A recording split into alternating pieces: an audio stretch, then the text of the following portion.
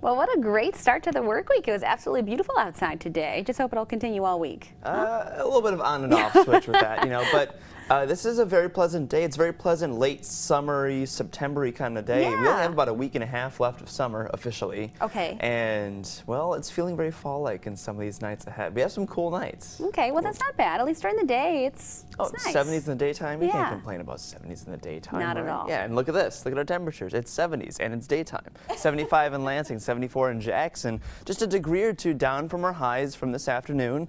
And we'll be getting cooler from here. Low 50s later tonight. Now I'm looking west. There's a change in the works. It's not a big dip. It does look more pronounced than it really will be by the time it arrives. But there's a big cool air spot. A lot of 40s and 50s out towards the northern plains. They even got a couple, probably some frost advisories. I wouldn't be surprised. But for us, we're not going to see anything that cool in our near future. We're still in the nice warm spot. Seasonably warm. 70s are normal for this time of year. And 70s are certainly very pleasant in the daytime. Looking west, we're in the nice clear spot as well. But there are more clouds and rain moving in.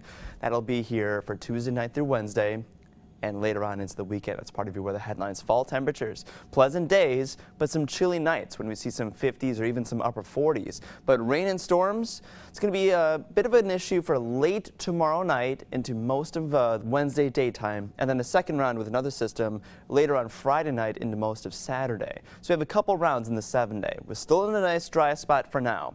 In our forecast tonight, not a whole lot to see here. Nice clear skies. Clear skies at night with light winds. We're going to be getting cooler, low 50s. It's not very humid either. Into tomorrow, probably some nice early Tuesday sunshine, but it's going to be increasing in cloud cover throughout the day. And we'll see mostly cloudy skies by late afternoon into the evening. Rain with a few showers, maybe a rumble of thunder here or there, could be moving in by late evening after 8 or 9 p.m. and into most of the overnight, just scattered showers. Maybe a few rumbles of thunder. This is mainly just a rain event here. We're not going to see much beyond that. But that'll be the story for overnight Tuesday into Wednesday morning. And then Wednesday afternoon, the sunshine returns. High pressure will start to move in. We'll dry out again. We'll see some very cooler conditions behind that cold front. That'll last through Wednesday, Thursday before it starts to bounce back up again. You look at our temperatures. Tomorrow near 80, but it drops a bit for Wednesday, Thursday. And then we hover back in those mid-70s by the weekend. Most of those are relatively average for this time of year. Low to mid-70s are normal for highs. 54 though, your low tonight, clear and cool, seasonably cool for this time of year. 79 your high tomorrow. Could get up to 80 if we see a lot of that sunshine, but we'll see increasing cloud cover throughout the day. Tuesday night, 62 the low, late rain, increasing clouds again, and maybe a few storms in the mix. In the 7-day, we see more 2 rounds of rain. That's going to be Tuesday night through early Wednesday, and then another round late Friday into most of Saturday.